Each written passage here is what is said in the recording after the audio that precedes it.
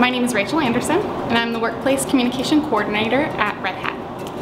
Our bike facility is on our first floor, and it is equally accessible to employees as it would be if they drove to the nearest parking space to get access to the building. You can find more than 60 spaces for associates to be able to park and be able to store their bike there, along with any of their biking equipment or riding gear all day. In the bike facility, you'll find bike lockers, a workbench, some tools, and a workstation.